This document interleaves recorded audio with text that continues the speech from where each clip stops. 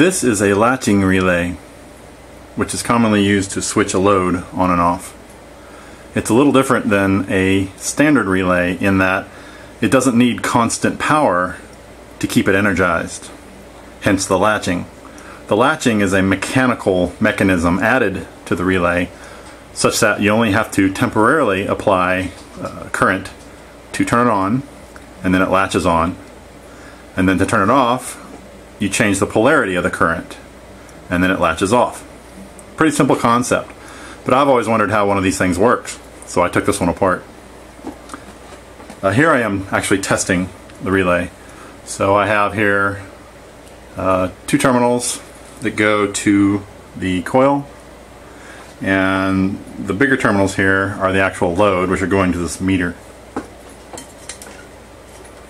Right now it's off.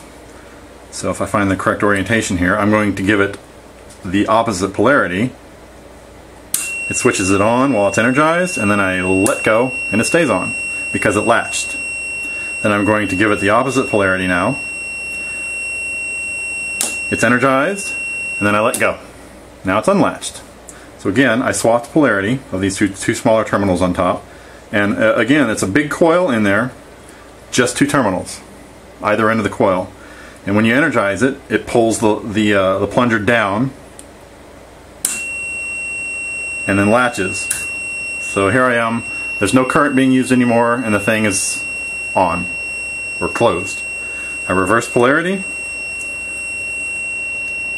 You can hear the plunger being pulled down, and then I let go. Now it's latched off, and it does not require any power to stay off or on. And that's a latching relay.